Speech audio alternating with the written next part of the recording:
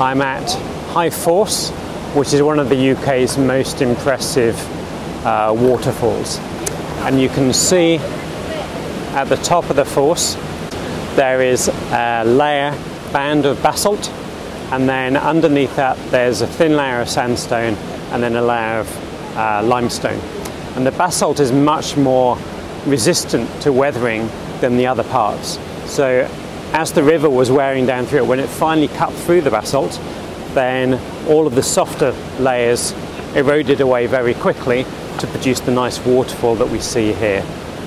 So the basalt layer that we see at the top of the waterfall is the Whin Sill, and this is really quite old.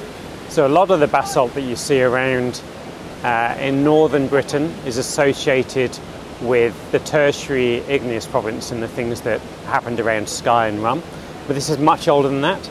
This is about 300 million years old.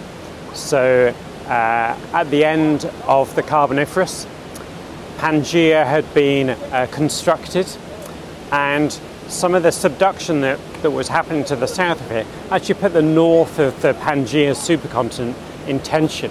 So we ended up with these big rift valleys opening, so the Midland Valley, and associated with that crustal thinning, you got a little bit of melting of the mantle, production of basalt, which is what you get when you melt mantle peridotite, and that was then injected into the shallow crust. So this is a sill, and with sills the intrusion is parallel with the layering of the rock. So these are sedimentary rocks with horizontal layers, so the sills are parallel with that and they're horizontal. Dykes cut across the layering. So this is a really nice example of a sill.